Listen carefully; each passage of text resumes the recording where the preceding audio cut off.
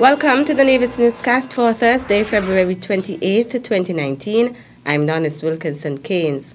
The first sitting of the Nevis Island Assembly for 2019 took place today, Thursday, February 28th. The members of the Assembly sat in chambers for the introduction and first reading of the bill shortly entitled Nevis International Exempt Trust Ordinance 2019. A bill to repeal and replace the Nevis International Exempt Trust Ordinance Cap 7.03N bracket with the Nevis International Trust Ordinance 2019 to make provisions for the law relating to international trusts for the matters incidental thereto or connected therewith. The mover of the bill was the Honorable Mark Brantley, Premier and Minister of Finance in the Nevis Island Administration. The reason for us coming for first reading only today is to make this bill, shortly entitled the Nevis International Exempt Trust Ordinance 2019, available to the public and to the opposition for comment. This new ordinance will also seek to update and modernize the legislation in keeping with international trends and standards in the financial services industry.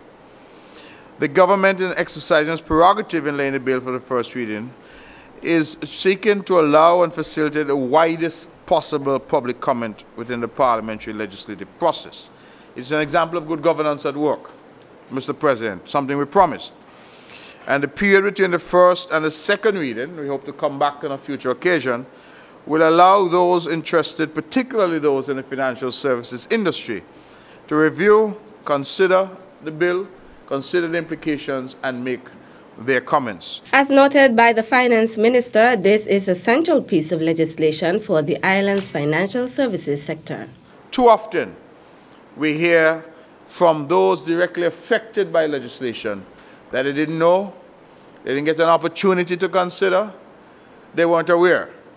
And so I'm sending a clarion call this morning to say to those, particularly in the financial services sector, that this bill, shortly entitled the Nevis International Exempt Trust Ordinance 2019, is being laid in the House for first reading, and we're encouraging one and all to make their comments and to consider the implications of this very important bit of legislation. We look forward to those comments, to taking them on board, and for them to influence the final bill that we hope will be passed by this Honourable House. This morning's sitting also heard announcements from President of the Assembly, the Honourable Farrell Smithen, and statements by Ministers, the Honourable Spencer Brand, the Honourable Eric Evelyn, and the Honourable Alexis Jeffers, as well as Member of the Opposition, the Honourable Joseph Parry.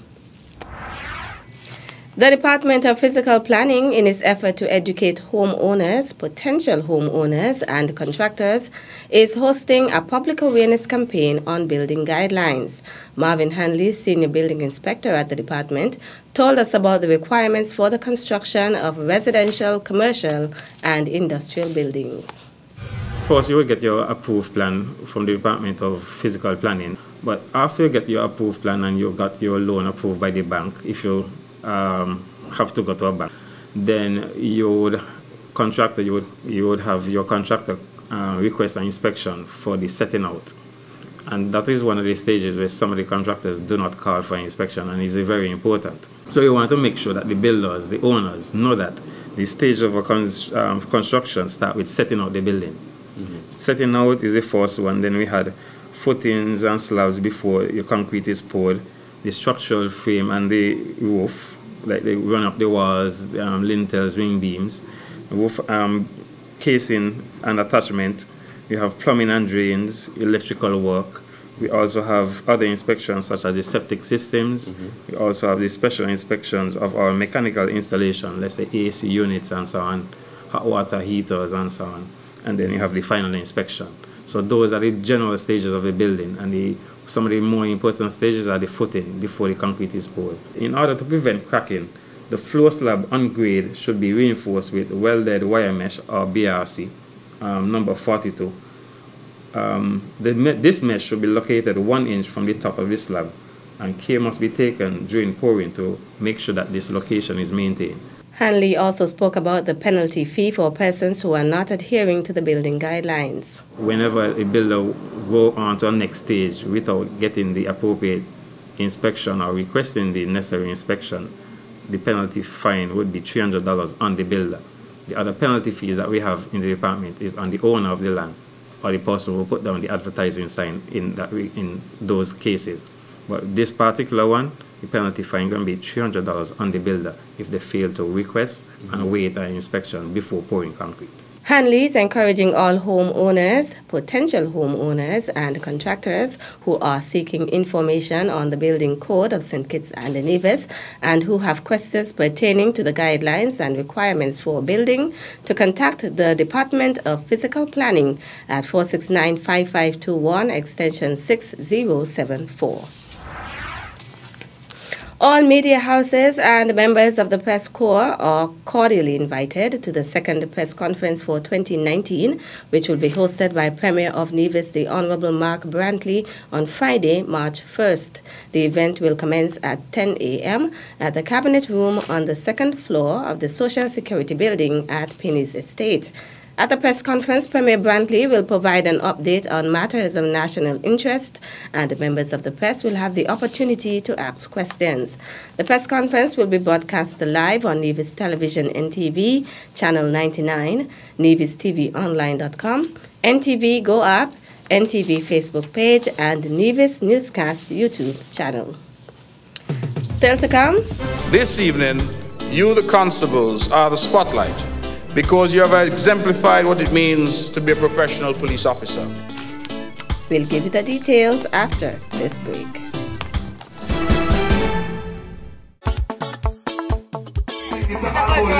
Everybody have a good time. We're enjoying ourselves, we're having fun. Love, passion, pride. Culturama 45. The Caribbean's greatest summer line. We are alive from July 26th to August 6th.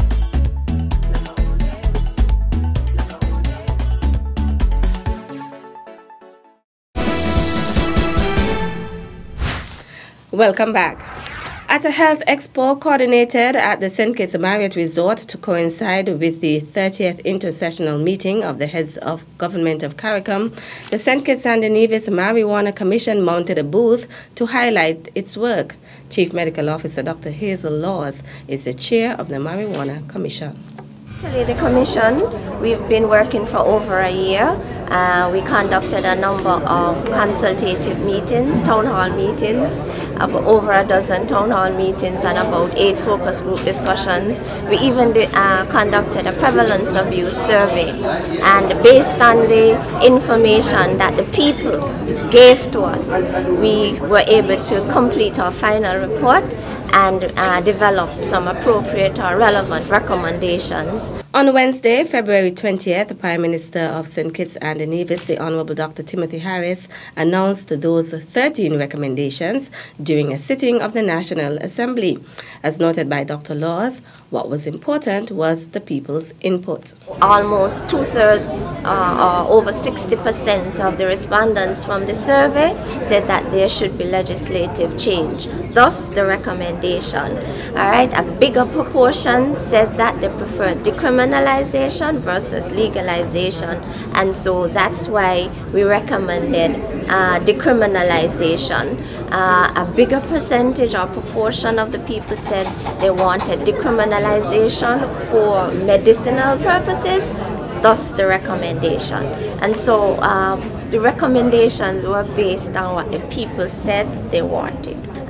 One of the recommendations speaks to the need for a massive campaign, education campaign regarding cannabis, and I think I heard Cabinet say that they would want the Commission to help facilitate this massive education campaign. The St. Kitts and Nevis National Marijuana Commission is comprised of members who represent the health and medical profession, police, clergy, Rastafari community, legal profession, social services, youth, and finance. The Strategic Planning Group of the Royal St. Christopher and the Nevis Police Force hosted a Constables Awards ceremony and a dinner at the occasion's Entertainment Arcade on Saturday, February 23rd. Premier of Nevis, the Honorable Mark Brantley, in delivering remarks, congratulated the constables and offered them some words of advice.